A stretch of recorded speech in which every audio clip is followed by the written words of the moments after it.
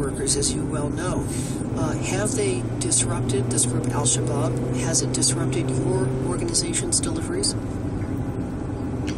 Well, you know, what you say is true, but Al-Shabaab is changing. They have said that they will open up the regions under their control to allow reputable agencies to bring assistance. So they have seen, I suppose, the plight of their people, and any political group knows that if they're not meeting the needs of their people, then they have no legitimacy whatsoever. So the circumstances there are changing, and Mary Robinson, the former President of Ireland and the former UN Commissioner for Human Rights, who led our delegation, made the point here in Nairobi tonight that in a strange way this famine may be an opportunity to have political developments in Somalia, because it changes the game. Everybody now has to take account of this crisis, and I believe that if there's correct political engagement in a very considered and focused way with the different political factions in Somalia, there is an opportunity to move the political situation forward, and that will be to the benefit of everybody, not least the people of Somalia who are so desperately in need of aid. It was Justin Kilcullen, who's director of the Irish aid group known as Trócaire, speaking to us from Nairobi, Kenya.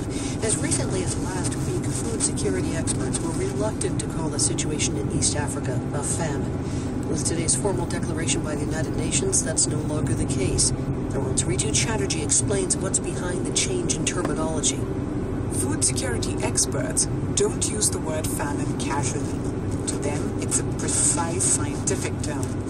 Chris Hilberner is an advisor to the U.S. Famine Early Warning Systems Network, or FuseNet. He says there are 3 pieces of evidence that are needed in order to make a declaration of famine. The first is a severe scarcity of food. We have to have evidence that 20% or more of the population has extremely limited access to food and very little ability to cope with those food deficits. The second piece of evidence is a high level of malnutrition. To be a famine, at least 30% of children aged 5 and below have to be severely malnourished. And Hilberner says the third piece of evidence is a high death rate. The death rate that applies to the entire population has to be higher than 2 per 10,000 per day. That's 4 times the average death rate in a food-secure population. Hilberner says that earlier this year, FuseNet had warned the international community that the situation in parts of Somalia might be headed towards a famine.